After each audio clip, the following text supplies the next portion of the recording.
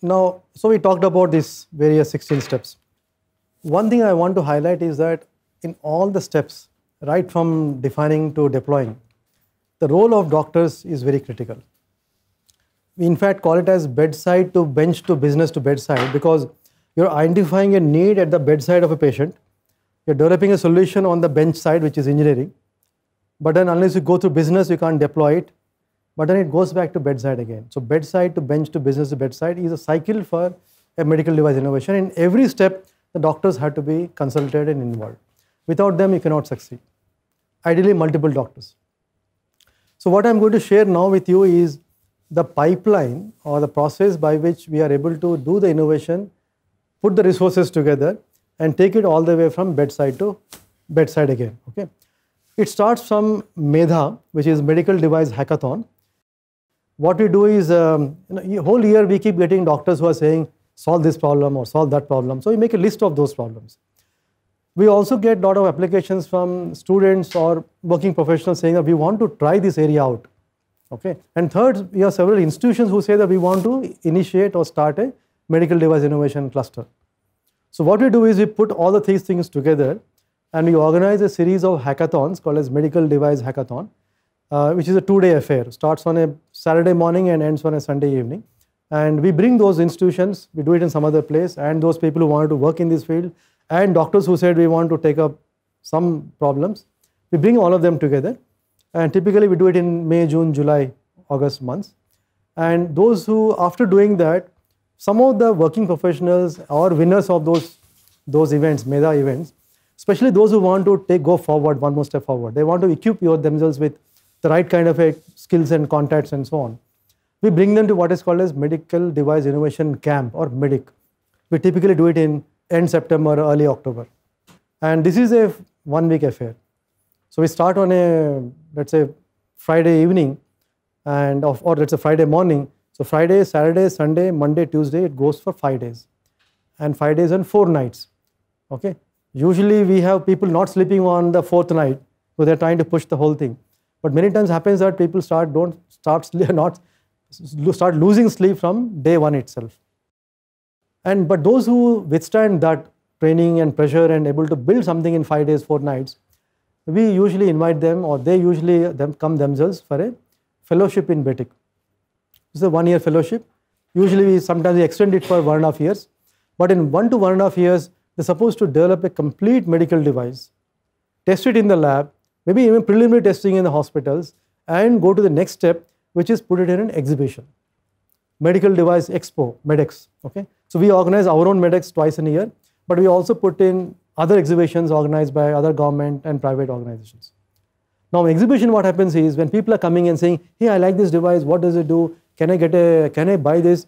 Or some distributor says, I would like to partner with you. Or some doctor says, this is fantastic, I want to talk about it or test it. Then you start getting the validation that what you've done is something very nice. And that is the stage when you go to the next step, which is actually start a company. What is happening is many people, young people start a company, then they start developing device, then they are pivoting, changing the design or market or customers, okay? Then trying to find partners, then by the time they run out of money, okay, then they end up giving a lot of equity to private companies or venture funding. So it's not we feel a better way is to do as much as possible before, and once you start a company, you should be able to start selling in year 1, not developing for 2-3 years. So typically what we say is from bedside to bench to business to bedside, we should be able to traverse the entire pathway in 3 years' time for a low-risk device. Okay. So these are pictures of the hackathons that we have done, medical device hackathons in different places. They are in Bombay, Pune, Nagpur, Kolhapur, Wardha, different places. We have done about 11 of those.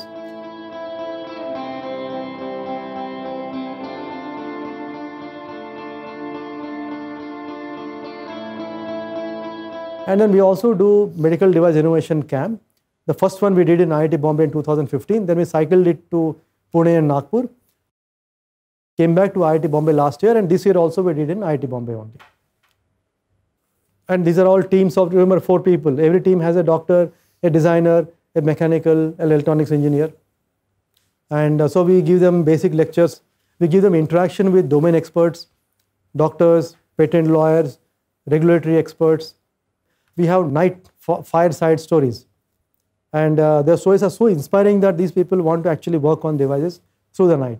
And finally, we have a spotlight on the last day when they actually present their ideas, what they've done on 4 days, 4 nights, to a jury room full of 100 jury members, top doctors and industry people and investors and so on. And usually it is a game-changing, life-changing experience for everyone.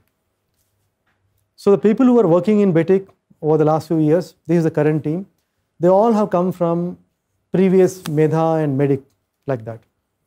So either they attend that or they participate in that, they won the things, and then they usually leave their current jobs and then come and join because they think this is they want to make a contribution, make a difference through medical device innovation. What they have done in the last 4 or 5 years is amazing. Okay, about almost 16 to 20 products. You look at diagnosis, monitoring, screening devices, surgical instruments, your assistive rehabilitation devices. You literally head to toe has happened in BETIC on the last 4 years. And within among them, if you see, notice the red ones are the startup companies. There are 10 startup companies.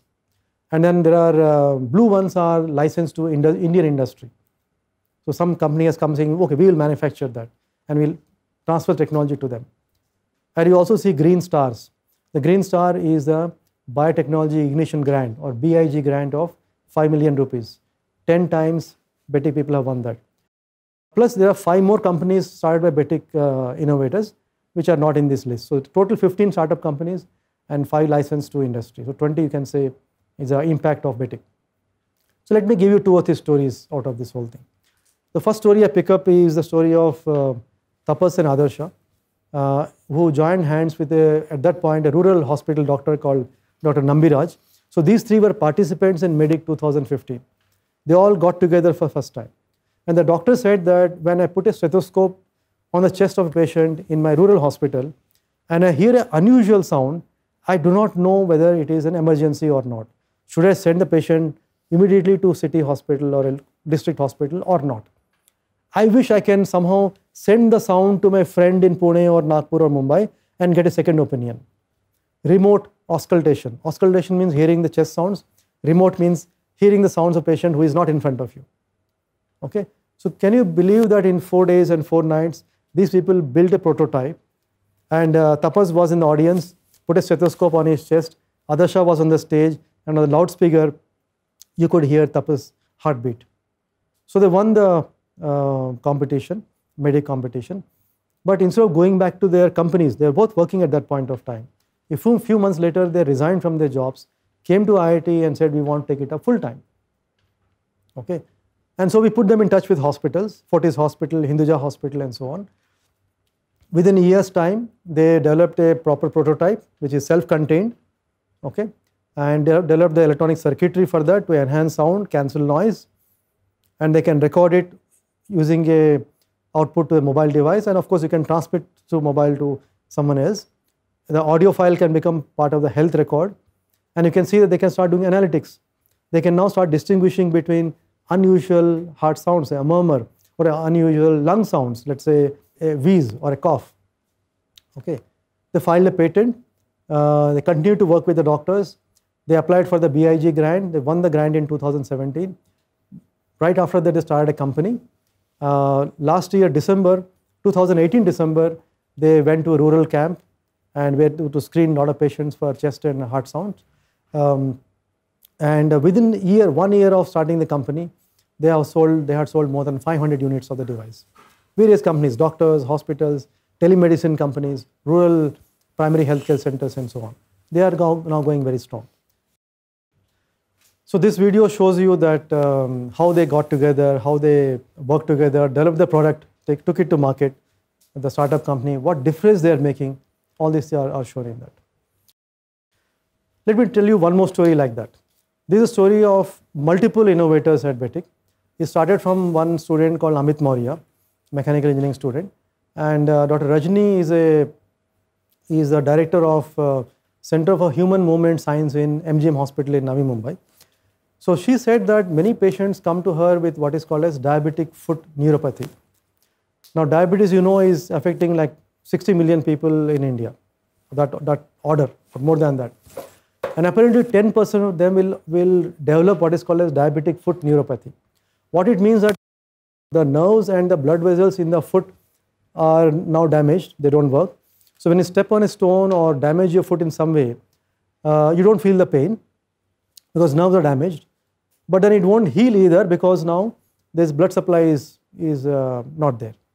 So it eventually infection becomes gangrene, gets infected, and eventually the foots are amputated. And apparently at this point of time, every 30 seconds, someone's foot is being amputated. It could be toe, it could be the entire leg. Okay, and remember that maybe half the diabetics are in India only, or at least 1/3 are in India. So maybe every minute or every 2 minutes, someone's leg is being amputated because of diabetes complications. Now it is still not making it to newspapers, but it will become big headlines before you know. Okay, so the doctor told that this is important, and we said, okay, let us start doing something to prevent the amputations by predicting that this patient is susceptible to diabetic foot neuropathy condition, and so a device to screen the patients. There are devices, but they are cumbersome, they take time, they are subjective. It depends on the patient's and doctor's opinion. So we want to make something which is objective. Scientifically, it works by itself. So we created a first version of that, went to some hospitals, demonstrated that. Doctors gave a lot of feedback, and evolved version 2 and 3 and 4. As you can see, each version is different. And then this student left and he joined some other startup company. Then he got someone else called Nishant Kathpal, who is an electrical engineering graduate of IIT Bombay again. And he took the project forward, developed a much more comprehensive, much more smarter, much more faster device. Okay, he added more functionality to the whole thing. And eventually he also applied to the BIG grant and won the award, started a company called as Ayati Devices.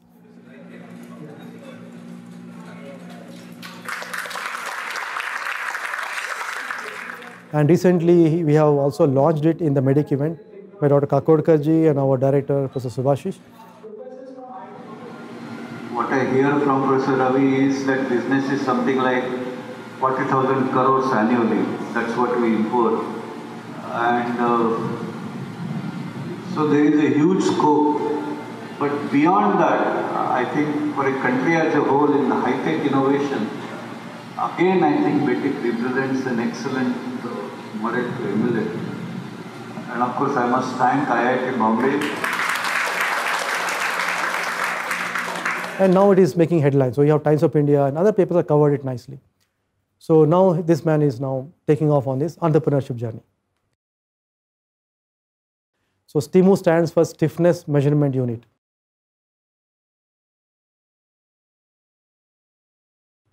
What he found is that instead of looking at just the touch and temperature sensation, what doctors do, we will actually send a probe to find how hard or soft the tissue is. And apparently the tissue stiffness has a very high correlation with possible diabetic foot. When the entire foot can be scanned, there are special points where you can see where the high points, and that is where you need to probe and see whether that is susceptible to diabetic foot or not. And the whole thing can be done in a fraction of the time of what it takes by a normal way of doing it. And patient can stand, it doesn't have to be lying down and so on. And he has two versions. One, a home unit which you can use by patients or by, let's say, GPs, general practitioner doctors, and one for, let's say, diabetologist or diabetes specialist. So a lot of advantages for the whole thing. And this technology is now going forward to this startup company. The next story I want to share with you is the story of Anish Karma. And he is a polio victim himself, and he said that when polio victims either have to place a hand to prevent buckling or they wear what is called as a calipers. Technical name is knee ankle foot orthosis, CAFO. Okay. Now CAFO comes in only two versions mostly. You have one low-end version which is supplied free of cost in government hospitals, which is rigid. Okay. For sitting, you just unhook the whole thing and then it will dangle and you can sit down. But you can't, even that sitting thing is only 90 degrees. You can't squat on the floor. You can't cycle with that. Okay. Whereas the high-end devices cost you lakhs of rupees, millions of rupees. Now, and those have electronics and power packs and hydraulics and so on. So if something goes wrong, you cannot use it anymore. So what this man said is, can I have something in between, something which makes me walk a little more naturally, like with a knee joint and so on, and lightweight and give support, but not expensive like the high-end ones. So he took a free calipers from a government hospital, but started going to the local cycle shops, started doing welding and modifying, saying that And he's not even an engineer. He's not even passed his 12th exam. So he started innovating himself, eventually got in touch with Betic. We invited him over here. And you can see from version 1, he has progressed to version 2 and 3 and 4. Far more aesthetic, far more functional, far lighter weight, easier to manufacture. Okay, it won't tear clothes. And you're putting now some more covering to the whole thing and so on. And now it's progressing to a stage that you can commercialize that. And that's the stage when he also got in touch with Dr. Rajni again. So using the gait lab, which we already have, we walk on the platform and we are seeing whether it is closer to a normal human gait or not. Remember, this is the first time that he is wearing his own calipers. And remember, he is walking without putting his hand and is walking more naturally. He's not like, leg is not rigid leg. Although it is, you can see that there is a bit of not natural walk, but we will get there eventually. Then he started winning awards, okay? A lot of awards in handicapped category, design category, and he also recently got a BIG award, and that money has now gone to start his company, which is called as Amish Technologies. And this is again a bit of video of how the functionality of the whole thing.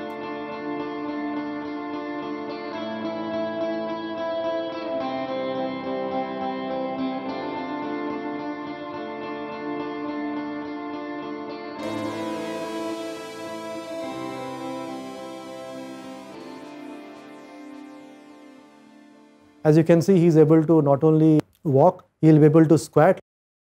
Look at the angle, almost close to 0 degrees. He is able to walk, okay, and eventually you will see him even cycling. So patient, he is an innovator, and innovator became the entrepreneur now. Okay, that's the story of Anish Khan Karma. The next story I pick up is a student from College of Engineering Pune, COEP, and the local doctor, Dr. Ashish Ranade, he said that when children break their bones in the school, usually put a splint to immobilize that until they go to hospital. But imagine that happening on a highway or in a farm. So you have to immobilize the hand until you go to hospital and then they'll put a plaster. So you need something in between before you put a plaster. That could be in between could be for a few hours, could be even for a few days. Now, how do you solve the problem? So what he came up with is that he said, I'll make a hybrid splint. It's made of a combination of materials, paper and plastic and tissue and cotton and so on.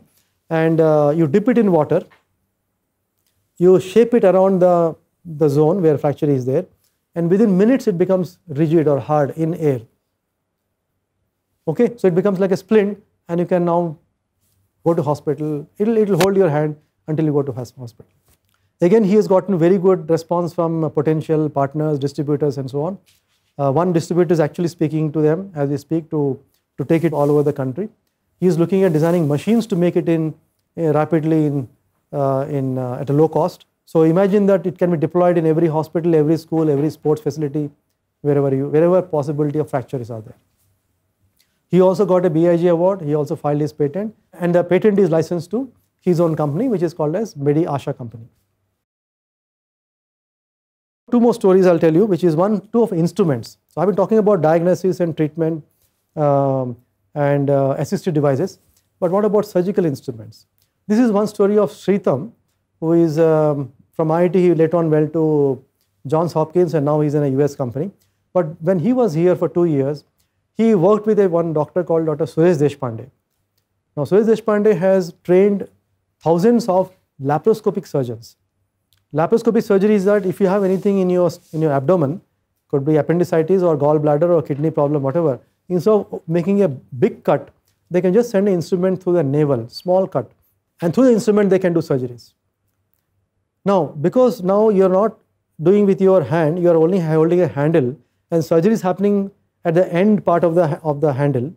Imagine that. An end part has only 1 degree of movement. You can either grasp it or cut it. But what if you want to do suturing? Not possible, or very difficult. So what doctor said is, can you give me a wrist at the end of the instrument? Can you make the instrument have more degrees of freedom? So Sritam started with that. Initially the paper concept, literally, and 3D printed concept, then metal prototypes of different categories. Finally went to a stage that the device could be now demonstrated.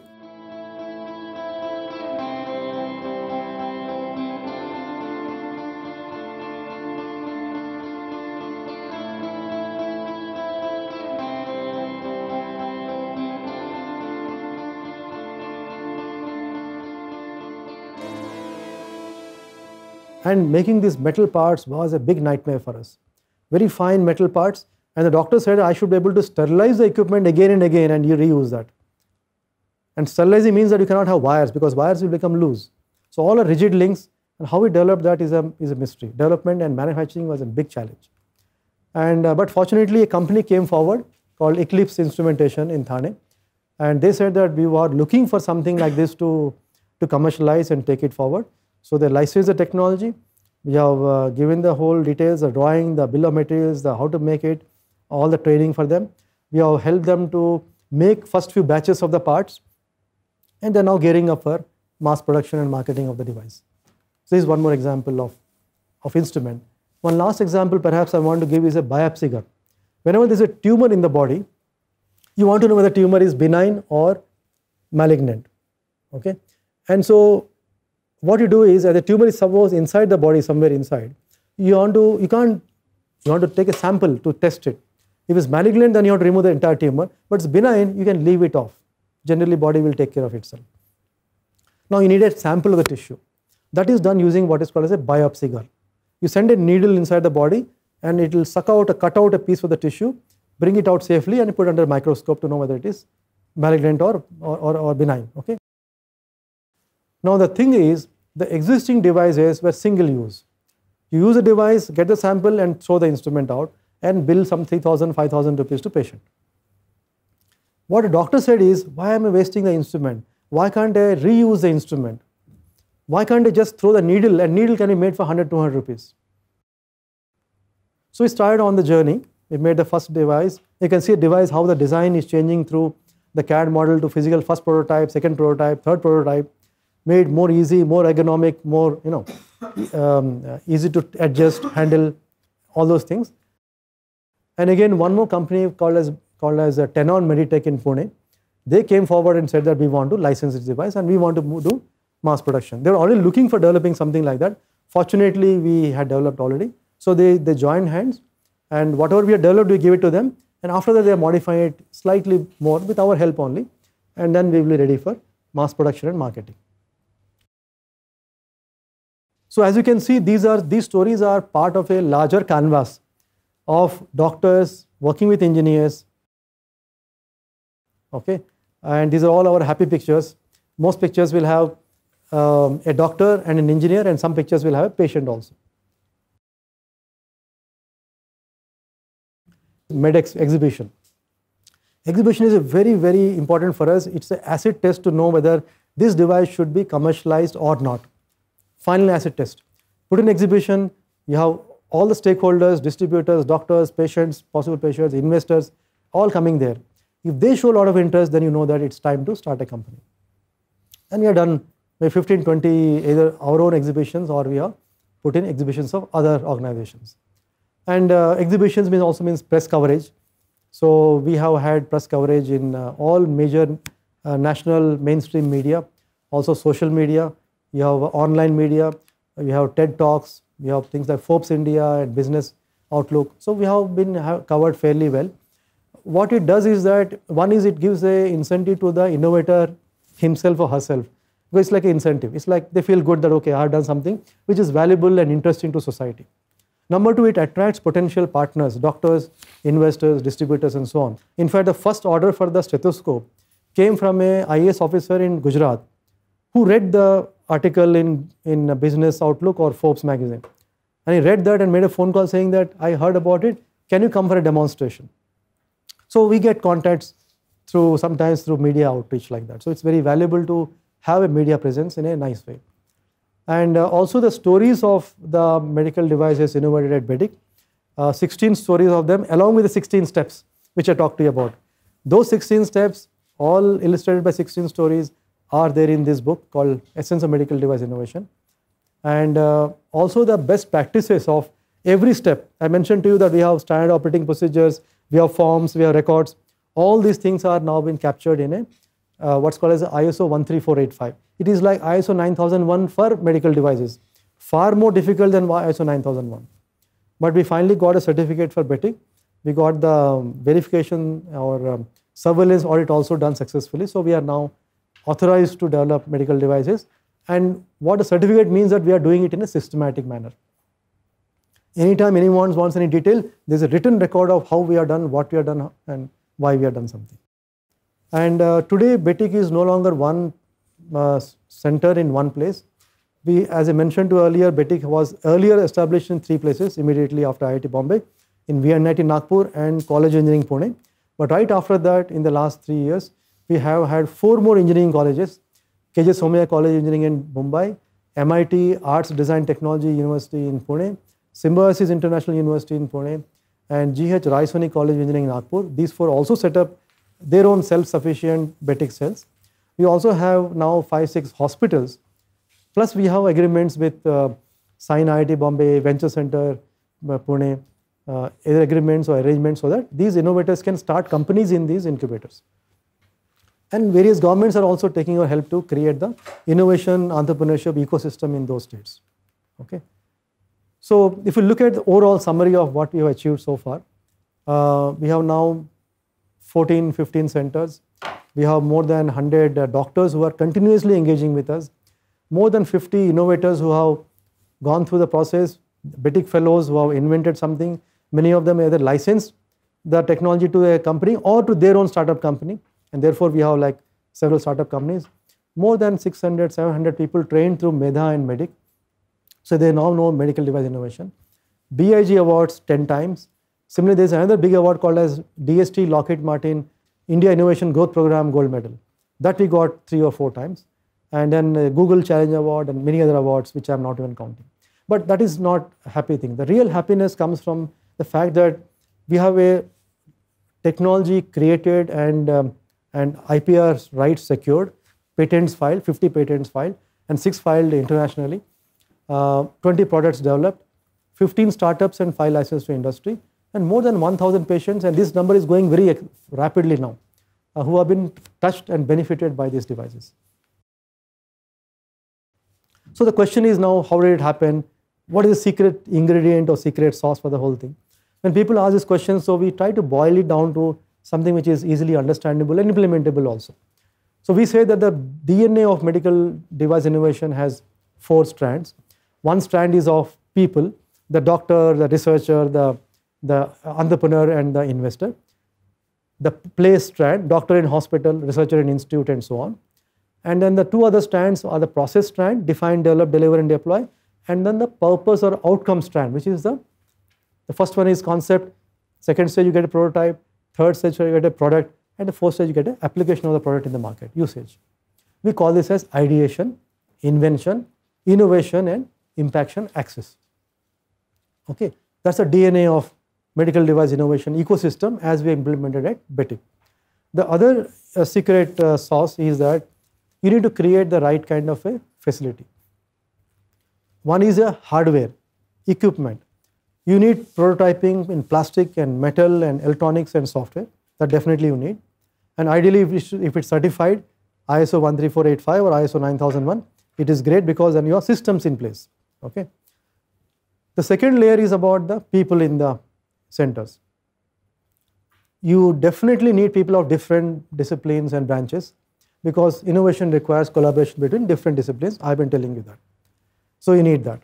And ideally visitors and faculty and experts and technicians, they're all coming in and you need all kinds of expertise for that. But the most important thing is the culture part of it. And I want to highlight once again that innovation is driven by collaboration. Collaboration means going out of comfort zone, and that means reduced ego. And that is possible when you focus on the end user, which is the patient in this case. A patient in suffering, a patient in pain, if you keep that in your laser focus, that laser focus gives you the energy to go out of a comfort zone and do something wonderful. So I'll end with this last slide by saying that finally, if you want the right results in life, this is applicable to anything of course, but if you want the right results in life, you have to put in the right action. Right action comes from the right vision, but vision is a very dicey thing, very difficult to grasp, but easier to understand is that if you have the right intentions, you'll automatically have the right vision. If you have the right vision, automatically you'll have the right actions. If you've done these 3 things right, you do not have to worry about results in any case. Life will be okay. Okay. Thank you very much.